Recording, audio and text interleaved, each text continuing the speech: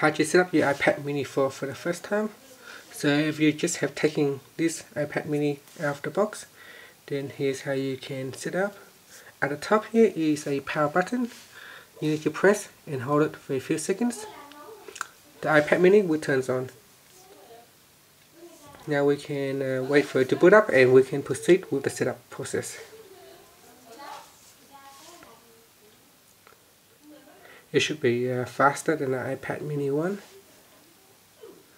With the version 4 there is a fingerprint right here. Okay, you can choose the language here, so go down the list and select a language. I want to choose English, and from here you can select your country of origin. So choosing the right country will allow the iPad to set up all the language format. So I'm going to choose Australia. So now it's setting up the language, such as the numbers or the numerics on the iPad. And here you can decide to connect to a Wi-Fi or not. If you want, you can choose just a Wi-Fi to connect to Wi-Fi straight away.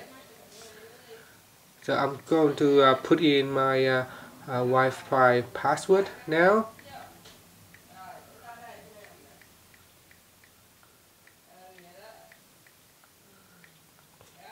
And tap on the join button once you put in the Wi-Fi password and wait for the icon to connect. So now it is connected.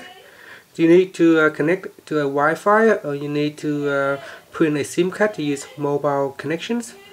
Or if you've got mobile data on your SIM card, then you can activate your iPad. So either you have to plug into the computer through iTunes, through Wi-Fi, or if your iPad mini is a cellular version, then you can use mobile data.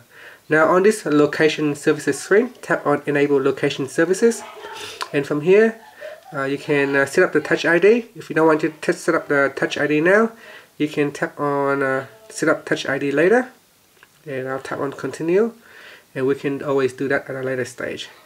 Now at this stage you can put in a passcode for your iPad mini 4, or you can simply tap on passcode options, and from here you can choose a 4-digit numeric code. You can choose custom numeric code, or you can even choose custom alphanumeric code for a stronger password protection, or you can simply choose don't add passcode and skip all this together.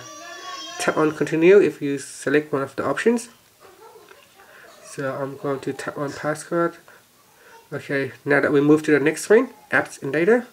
From here you can choose restore from iCloud backup, restore from iTunes backup, set up as new iPad, or move data from Android. I'm going to choose set up new iPad. At this stage you can also put in your Apple ID if you already have got one.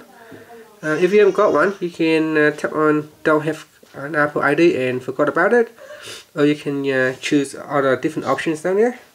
I'm just going to skip and I say I don't have an Apple ID right now. On the next screen, so you can choose either if you forgot an Apple ID or password, you can tap on this option and it will allow you to try to recover your password, or you can simply create a new Apple ID.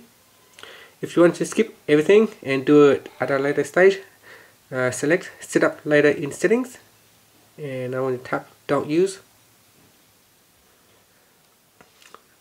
On this screen you can go through the terms and conditions and tap on agreed once you have finished reading it, and you can choose continued. So I'm going to choose to use Siri, and I'll tap on continued, and you can decide to send diagnostics information to Apple or not. I'm going to choose don't send and tap on get started.